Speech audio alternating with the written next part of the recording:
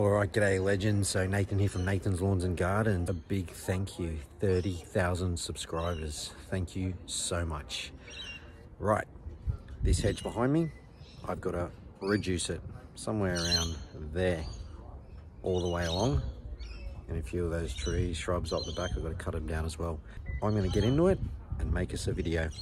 Don't forget, if you like this video, subscribe, like, share, all of that funky stuff that supports my page. Let's go, guys.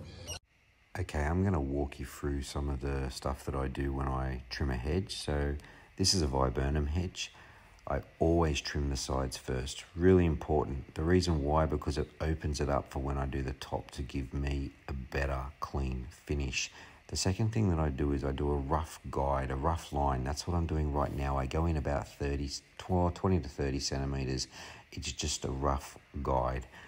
When I'm doing it, I always make sure that my hands are relaxed and my arms. If you're holding that hedge trimmer tight, you're not going to get a straight line. People think they do, but they actually get the opposite effect.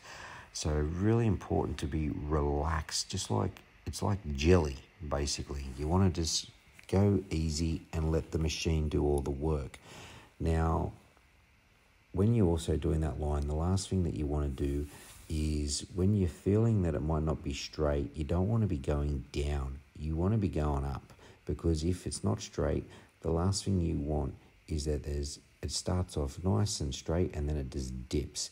Then you got to go back to the beginning, start again, and you're reducing the plant even more, the hedge, and it's putting it under a bit of stress then.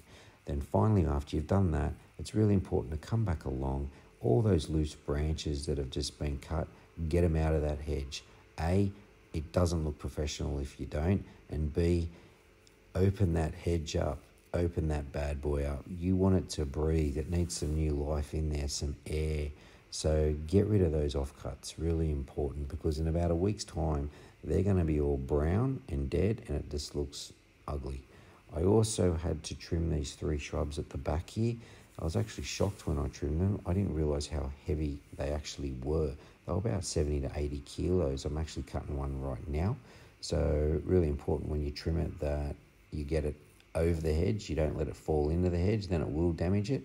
Now, I was lucky it all fit in my van, so that was good. I got to take it away to the tip. Now, remember, with this hedge, it was all about reducing it because the owner wants to look after it moving forward. So that's what the goal here was. It will grow back absolutely fine moving forward.